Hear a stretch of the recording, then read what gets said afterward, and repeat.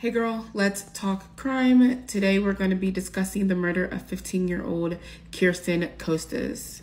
So there's a movie that was made in the 90s called Death of a Cheerleader.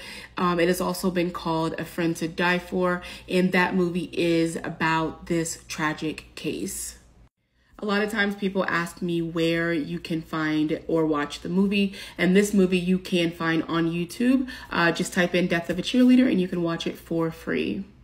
Kirsten Costas was born on July 23rd, 1968, and she lived in Orinda, California with her parents, Arthur and Beret, as well as her younger brother, Pete. So her father, Arthur, was an executive of a company, and he made enough money that her mother, Beret, was able to stay home and take care of the home, take care of the children.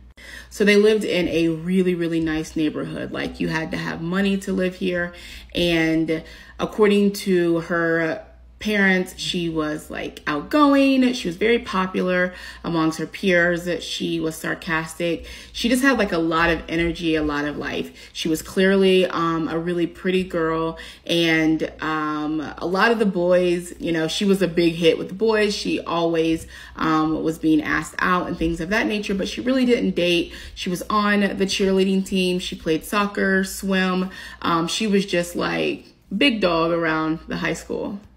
So Kirsten was also a part of a sorority-like group called the Bobolinks. So this group was like a volunteer group, but it was like a big deal. And there was another girl that was a part of that group as well.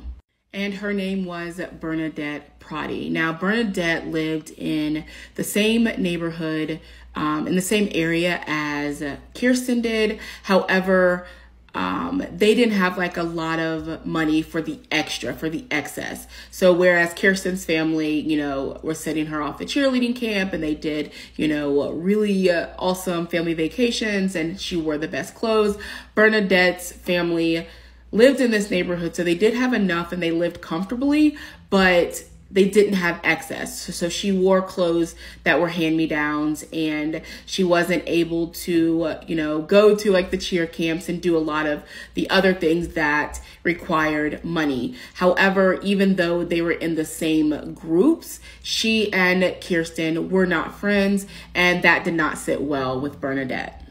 Bernadette wanted more. She wanted to be like Kirsten. She wanted Kirsten's life. So she had come up with this plan.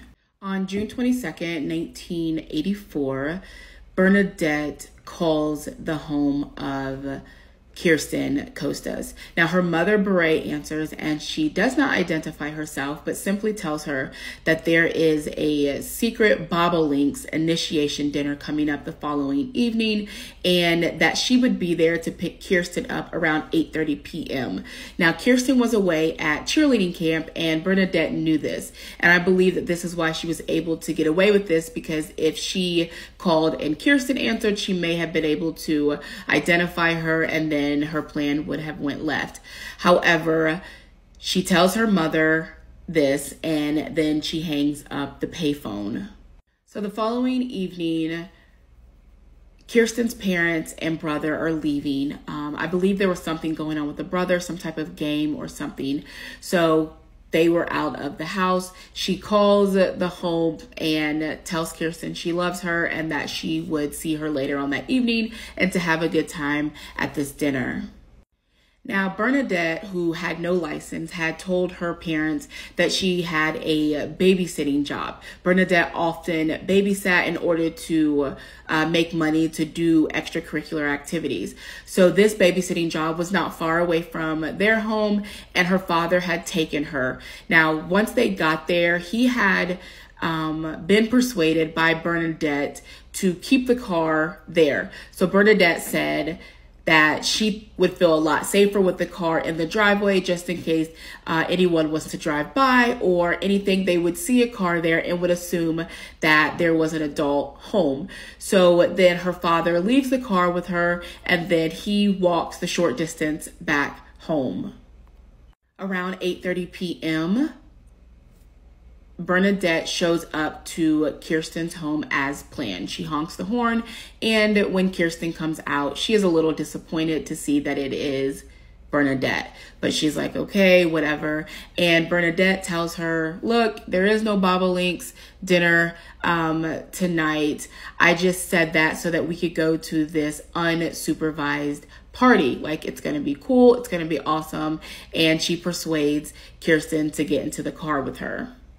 So as they're driving, they end up pulling into this church parking lot. Now, according to Bernadette, she says that she pulled into the church parking lot because Kirsten wanted to smoke before they got to the party. She wanted to get high.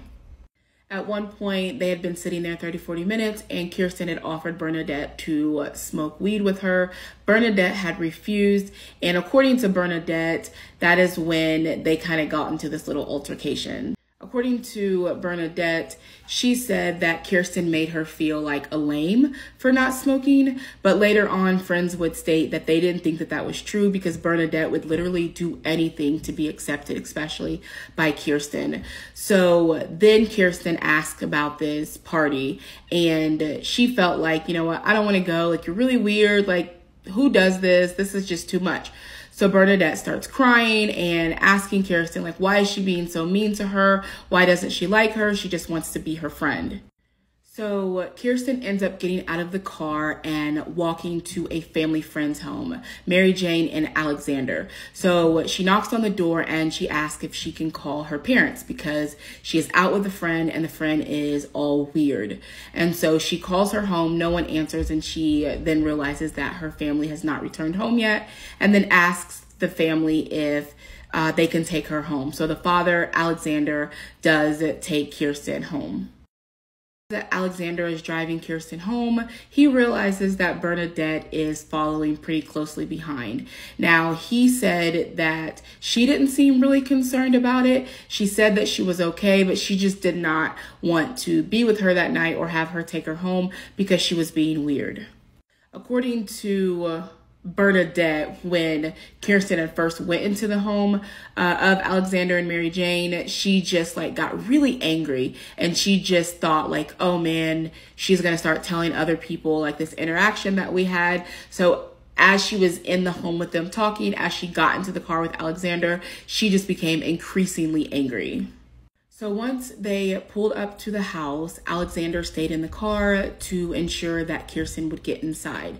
But instead of going inside, she did not want to be home alone. And so she started heading towards her neighbor's house.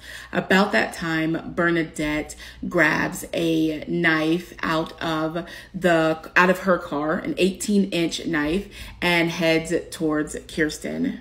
So Kirsten is yelling like, just stay away from me, just go. And Alexander is in his car at the street, making sure that Kirsten gets in. But then when Bernadette runs up to her, all he sees is an altercation. He just feels like this is a fist fight. He does not know that anyone is being stabbed. Bernadette then stabs Kirsten twice in her stomach and then once in her hand as she's trying to block the knife. And then she falls to the ground, and Bernadette stabs her 2 more times and then takes off back to her car. So Alexander then tries to go after Bernadette, but then realizes that like, hey, Kirsten needs help. And then he goes back to where Kirsten is. So Kirsten, who has now been stabbed, had managed somehow to get to her feet, and she went to her neighbor's house, whose name is Arthur Hillman. Once he opened the door, she literally fell out into his arms. So he had told his son to call 911, and he's constantly repeatedly asking her, who did this, who did this, who did this? But all Kirsten could respond with is saying that she couldn't breathe. So Kirsten's family did arrive at their home as she was being loaded into the ambulance and taken to the hospital.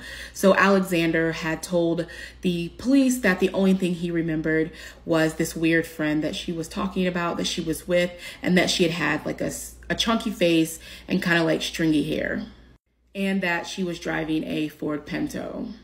Bernadette had arrived back home a little after 10 p.m. and she was just really waiting around for police to arrive because she knew that Kirsten was going to tell the police that it was her that had stabbed her. So when police didn't arrive, she had went on a walk with her mother as if nothing had ever happened.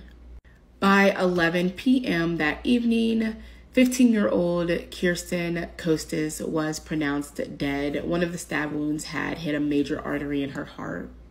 So a lot of people did pay respects and came to the funeral of Kirsten Costas, including Bernadette. So as police are interviewing students and everything, they do come across Bernadette. They do end up giving her a polygraph test, which comes back inconclusive. And then also the babysitting job that she allegedly had that evening could not be verified, but she was not arrested. So now it was a new year at school, and what Bernadette did not know is that the FBI had been requested to do a profile on the person that they believed had killed Kirsten. So then this profile arrives in October of 1984, and it points to Bernadette. So she is brought back in for questioning, and after describing this person, it's going to be someone that was close to Kirsten, someone who may not fit in. They ask her, who does this sound like? And Bernadette says that it sounds like her. So she's not arrested. She doesn't confess, and they believe that it is her, and they just kind of sit back hoping that she will come forth with the information. So in December, she had attempted to talk to her mother. Her mother kind of told her that she was really tired and didn't want to talk. And so one morning before school, she writes a letter to her parents confessing to the murder, but she tells them to not read it until 30 minutes after she leaves. In the letter, she confesses to killing Kirsten and says that she was able to live with the fact that she killed Kirsten, but couldn't ignore it. So in this letter, she had begged her parents to never stop loving her and talked about how she had felt inferior and less than Kirsten, and asked her parents to not ask her why she did it because she didn't know. As soon as she had read this letter, her mother booked it to the high school, picked up her daughter Bernadette, and then went to the police station where Bernadette did confess to the murder of Kirsten. The prosecutor did try to prove that this was premeditated, that Bernadette did plan this. However, they did not convict her of first-degree murder, but on April 1st, April Fool's Day, 1985, she was convicted of second-degree murder and sentenced to the maximum, which was 9 years in prison. So Bernadette was sent to the California Youth Authority, and she had received her GED at this facility. And after 7 years, on June 10th, 1992, she was paroled. The family of Kirsten was obviously disgusted by this. There was such a short sentence to begin with, and then for her not to even complete the 9 years. They had ultimately moved to Hawaii. Once Bernadette was released at the age of 23, she then changed her name. She did get married and have children, and her whereabouts today are unknown.